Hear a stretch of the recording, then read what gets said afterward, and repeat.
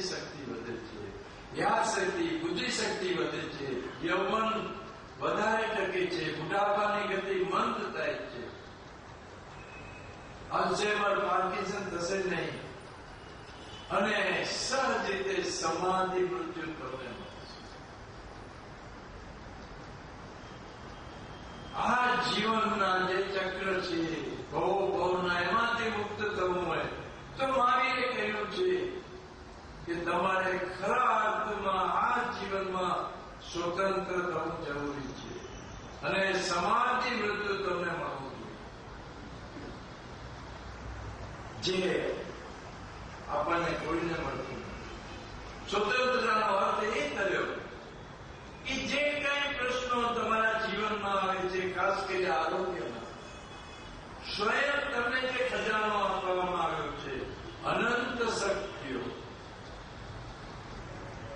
એને જાગૃત કરીને બીજાના આશ્રિત રહ્યા સિવાય નિવેડો ન.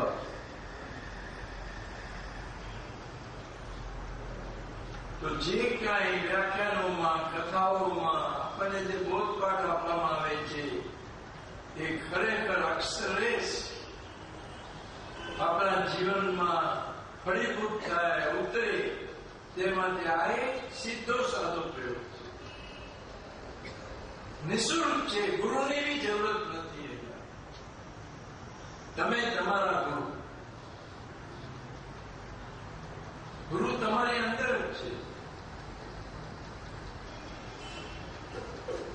અને આ એક ભય રાખતા નહીં જે આધુનિક વિજ્ઞાને આપ્યો છે, અને એના વિચારોમાં બી બદલાવ આવ્યો છે કે સૂર્ય હંમેશા કષ્ટદાયક નથી, નુકસાનકારક નથી.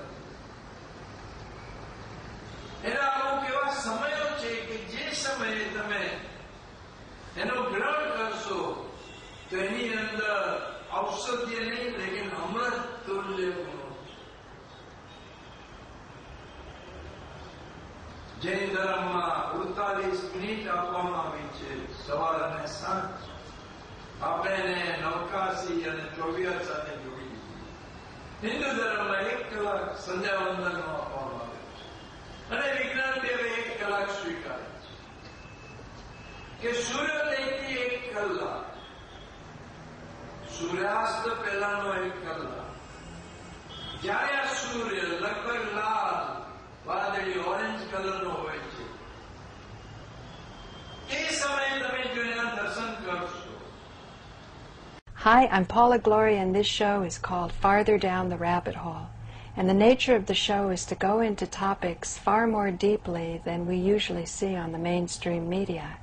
Thanks to YouTube, I've been able to get a lot of comments from viewers, and I'm certain that I'm going to get comments on this show. And this show is really an answer to a prayer of mine. When I came back from India after being there for 4 years, really traveling top to bottom from Sri Lanka up to Kashmir, reading the entire Quran in a Tibetan refugee camp, having practiced at an ashram near Bangalore, all through the night saying mantras. I would go simply to the East River in the morning and just watch the sun come up.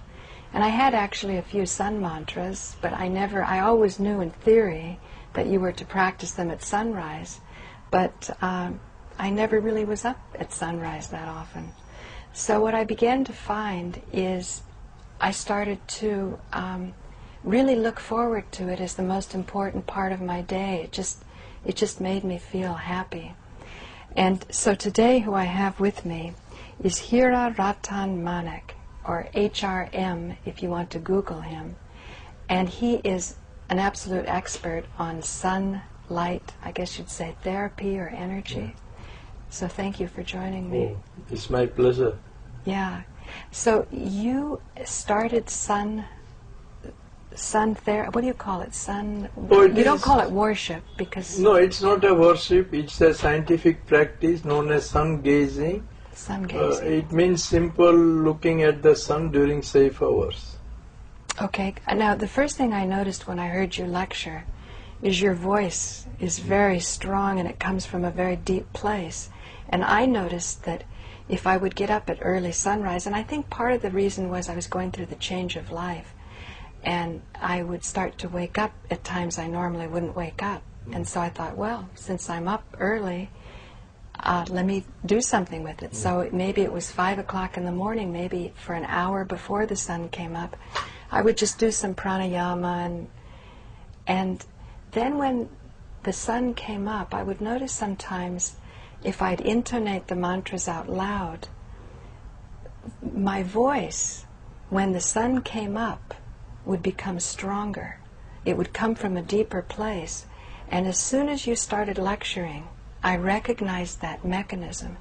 Do you feel that you get this energy from the sun? Oh, definitely I get energy from the sun, and all sources of energy that we use are from the sun. Right. Yeah.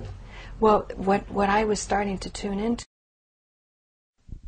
Hello, everyone. I wanted to talk about food and ascension. I had a really good question the other day about certain poisons in the foods that we now eat or that are available, and in the water and whatnot, like fluoride and just different poisons that may affect us. So my comment on that is, and I've used your discernment. This is always, what agrees with you. What I'm saying may not apply to you. So always, you're going to have to navigate your own course. But these are just my findings, and this is what works for me. The judgment of food, I think, is most important. The judgment of anything is where we're going wrong. So my suggestion would be, if you're vibrating very low, which means if you're very fearful, if you're worried a lot, if you have a lot of hate, or if you're greedy, or you want to control, basically like what you'd call negative emotions or negative thoughts. If you have lots of that, you should eat very, very clean foods, organic foods, very pure water, you name it, You want to get lots of rest. And actually, I would recommend I'll add this in with everything. The one thing I will recommend is just sleep when you want to sleep. So if you want to sleep 15 hours a day and you have that option, then do it. A lot of people won't do that. But that's the one thing I will recommend for everyone, is just sleep as much as your body wants to sleep. And that's not, that's good for all, I believe. So anyway, if you have lots of so-called negative thoughts, you should eat very, very good, very healthy. Now, the higher you start to vibrate, I think the more leniency food becomes. It becomes almost, I would say, at some point, a non-issue. Right now, I eat chocolate chip cookies from Dunkin' Donuts. I've eaten peanut M&Ms for bagfuls for a few weeks back, but that's done. I usually go in phases is what junk food I'm eating, and I'm not fat. And I don't do a whole lot of exercise. I walk around, I meditate. I used to do a lot of Kundalini yoga. I don't do that anymore. But so again, and what I'm saying is that the tool, food right now is a tool for me. If I feel, sometimes if you vibrate too high and you're not comfortable vibrating very high, you might need some foods to ground you sometimes, just to remain comfortable here on Earth. So you have to navigate yourself. I would say, don't judge foods. Sometimes I think people start vibrating. This is basically what happened to me. Is I was eating pretty much all fruits and vegetables.